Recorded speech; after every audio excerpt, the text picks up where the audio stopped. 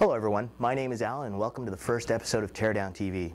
We're the same people that brought you the teardowns on the Nintendo Wii, the Atari 2600 and the Apple iPhone. First off, a little background on who we are and what we do.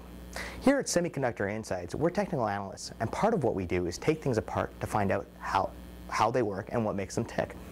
Kind of like Siler on Heroes, we study the insides, and consequently, that's how we learn how they work.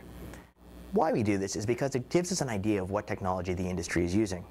It tells us what semiconductor manufacturers are getting design wins, which in turn helps us determine potential intellectual property or IP targets. So why is IP important? Well, when it comes to consumer electronics, it's really all about the money. Sometimes a manufacturer will create a chip that is very similar to their competition's, i.e. copied.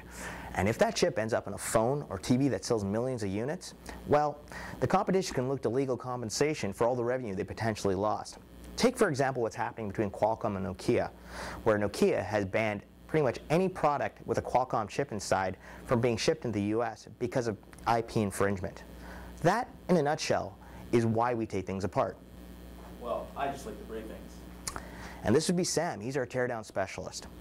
Today, Sam's going to be taking apart the Sony Bravia LCD television. It's a 46-inch, and it's state-of-the-art.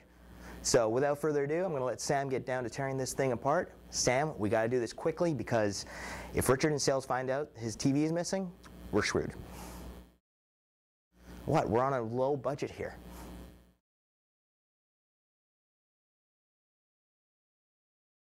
Hey guys, I just ran into Richard in the hallway. He seems a little angry. Do you guys know what happened to his TV? Alan, what is Sam tearing apart? What? Nothing. It's a TV. It could be anyone's TV.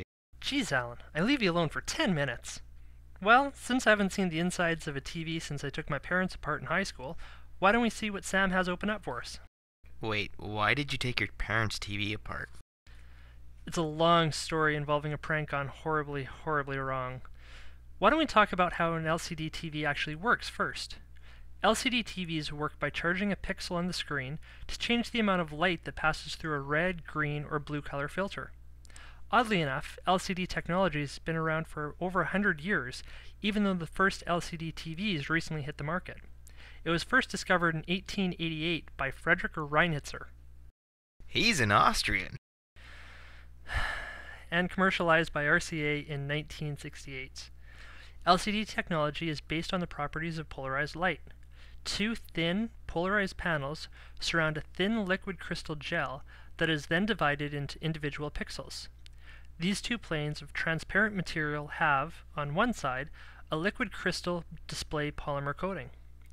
Pneumatic liquid crystals, naturally twisted in form, are added between the two planes. When an electrical current is applied, the crystal untwists, preventing light from passing through. When a certain color is required, a different electrical current will allow light to pass through the color filter in varying degrees. Each of the three pixels, one for red, green, and blue, permit different degrees of light to pass through to create a shade, resulting in the desired color. All of the pixels operating at the same time create the image as we see on the screen. This particular Bravia TV, the KDL46V2500, was the first from Sony to feature full HD 1920 by 1080p native resolution LCD panels. At its release, it was double the pixels found in most HD TVs, and more than 5 times that of enhanced definition televisions. It also features backlight technology to help remove ghosting problems from the screen. Ghosting refers to a situation where blurred or double images appear on screen due to fast-moving action. The earlier LCD TVs had a problem with this, which is part of the reason why plasma TVs had an edge in popularity.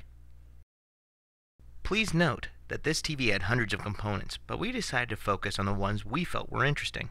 That and our video editor Adam said if we picked more than 5 chips to look at, we'd have to find another video editor. First, let's take a look at this component. It's an ATI Xeon Saliphone, whatever. Xeon. That's what I said, Xeon. It's the Xeon 240HL chip. It's used for digital signal reception and image processing for DTV solutions. It has a digital front end for demodulating and decoding, and a MIPS CPU. This one also has an advanced deinterlacing technology that reduces artifacts in high def to give a nice picture. Wait, artifacts? Of course, you'll need an HDMI receiver to get the full benefit of the ATI part. And there it is. Looks like a silicon image Vastlane part. It's a dual input version 1.2 receiver that can support up to 1080p resolution. A definite must when you're watching high-def episodes of Heroes, Lost, or Gilmore Girls. Wait, did you just say Gilmore Girls? No, you did. Anyway, you'll need graphic RAM to make the display work too, which is supplied by Samsung. There are two 128 megabit GDDR devices. Like many Sony products like the PS3 and the PSP and the Clio, you'd expect to see quite a few Sony labeled components, wouldn't you? In this case, there's two Sony labeled components.